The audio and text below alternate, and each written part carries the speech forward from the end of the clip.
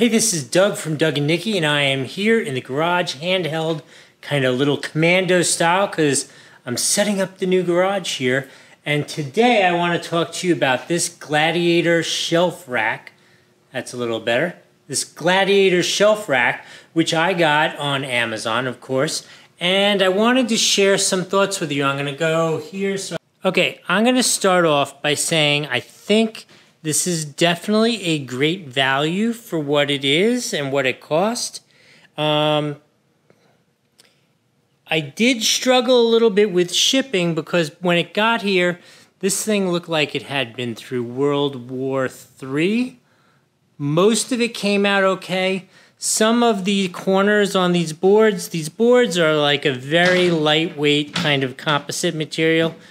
Not the most sturdy thing in the world, but I am sure effective for holding up what's on these shelves, but definitely took a beating. Some of the corners. This metalwork it's nicely powder coated. It has a great look.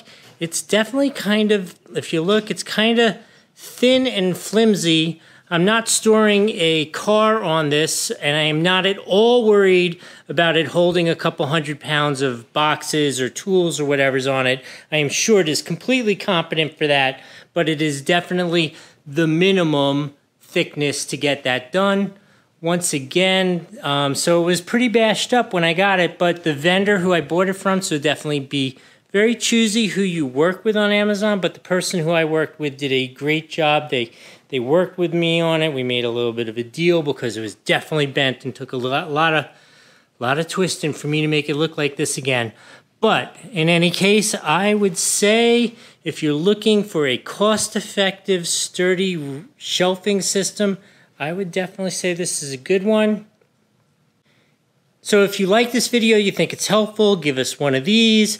Also, you should consider following us here on Amazon as we do go live occasionally. And if you follow us as influencers here, you'll get notifications when we go live, and you can feel free to ask us any questions or anything like that that you may have.